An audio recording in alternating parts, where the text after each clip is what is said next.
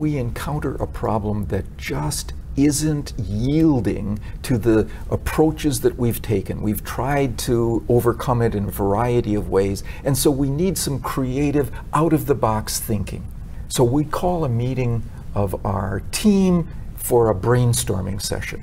What's a persuasive step we can take to increase significantly the likelihood of creative, out-of-the-box, open, expansive thinking? It is to move to a room with a high ceiling and glass walls, because in open, expansive spaces, people think in open, expansive ways. There's research to show that people are more creative out of doors than inside. It's for the same reason. Out of doors, there are no limits. There are just open skies and spaces. So people get cued in that direction. There's a study that done in France that makes this point about the power of place and the cues of a place that bring us to a particular way of thinking. It was done in a shopping mall, and researchers had an attractive young man walk up to young women walking alone, stop them, give them a compliment, and say, "You know, I wonder if you could give me your phone number."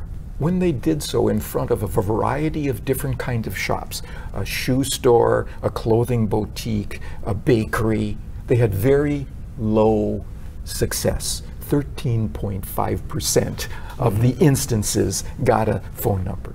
But if they asked in front of one particular kind of shop, success doubled. It was a flower store.